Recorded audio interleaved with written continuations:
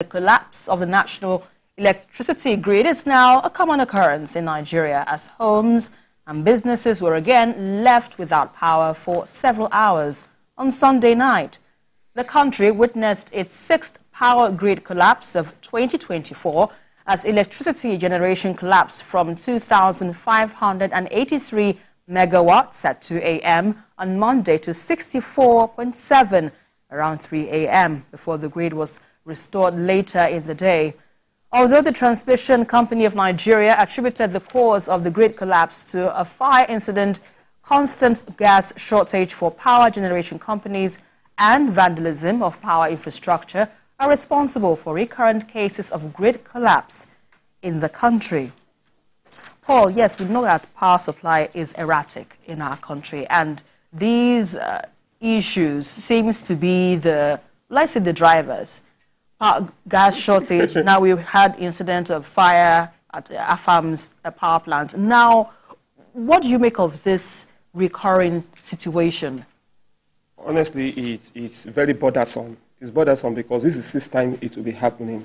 You know, we just talked about inflation now. We all just acknowledge that the efforts of the CBN are actually paying off. And everything BK said about prices gradually coming down, that is true. But in the long run, you need some of all these things to work. Now, we've been hearing of vandalism. It's not a new thing. It's always the reason. It's always the reason. You know, gas shortage, it's always the reason. Although we are doing so much of gas flaring in the country, and yet we still talk about gas shortage. So, for me, I think we just keep dancing around the problem, and there has not been any holistic solution. For example, who is guarding the facility? Who are the people to prevent the vandals from operating? Why are they not? Who is holding them responsible for it? Why is it that every time we talk about vandalism, this is April, right? Right. This April, and it's already happened for the sixth time. We still have many months ahead of us before the end of the year. How many more times will the grid collapse?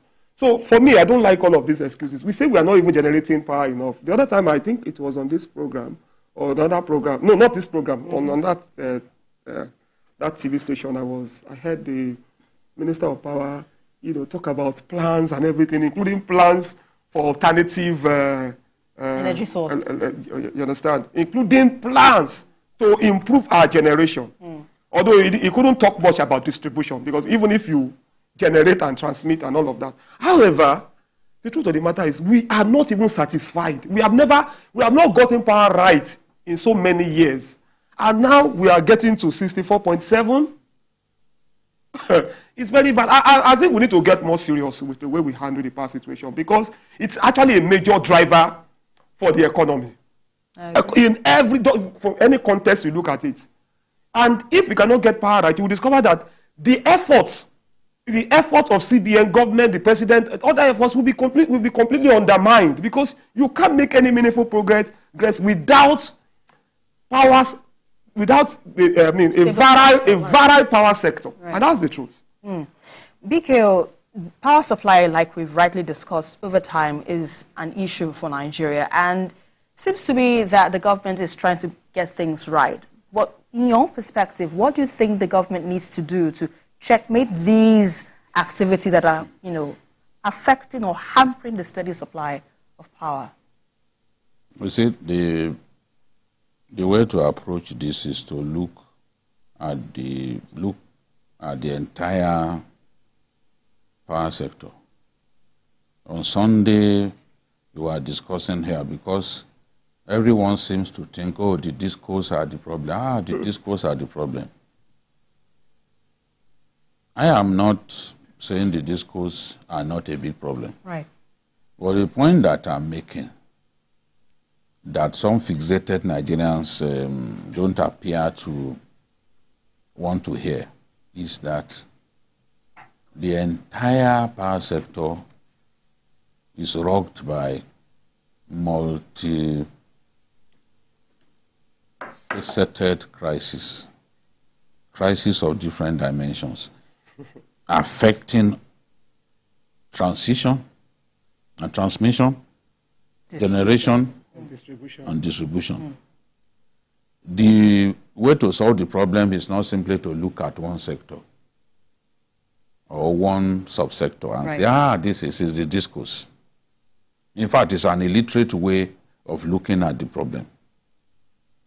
You understand? Just as some people, because they have lights in their area, they say, electricity has improved. And I've said the way to know whether electricity has improved is to find out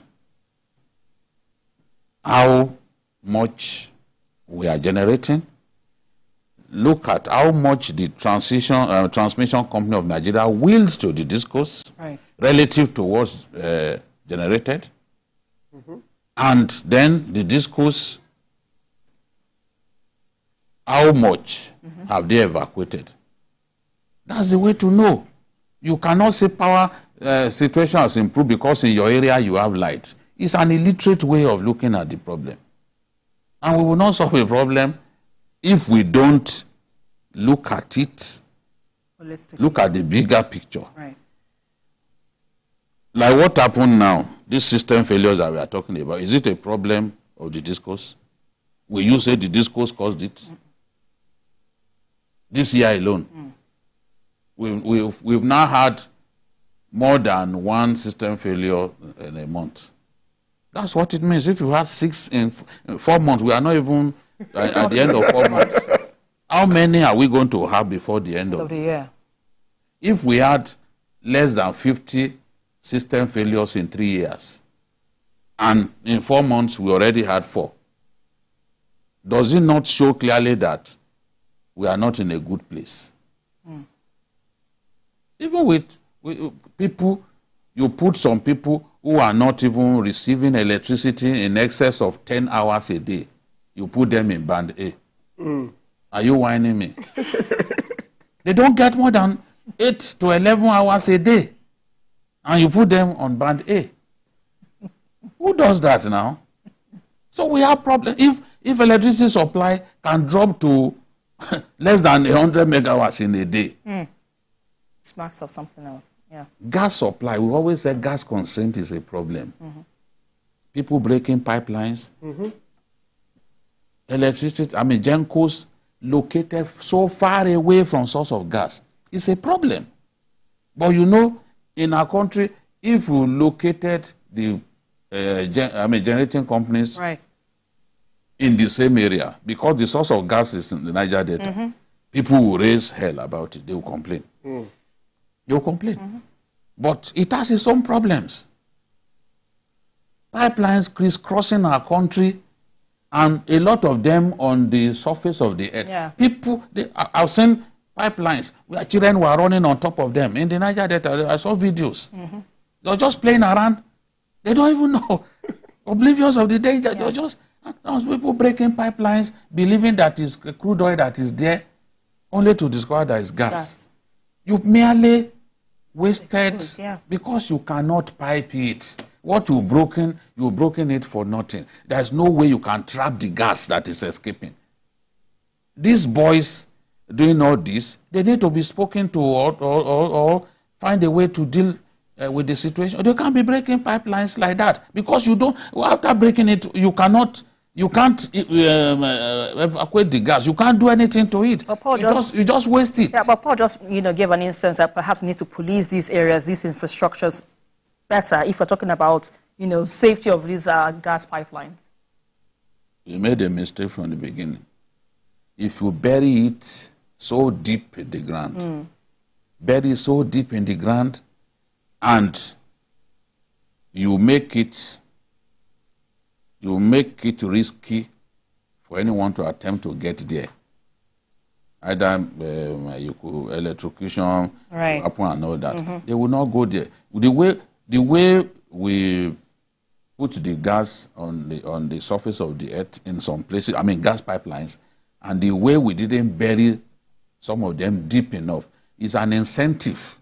It encourages the boys, those vandals. That's the thing. We should have, if we are to take a look at the pipeline infrastructure again, and we have the resources, we need to rebury them bury them deep in the ground. They won't get there.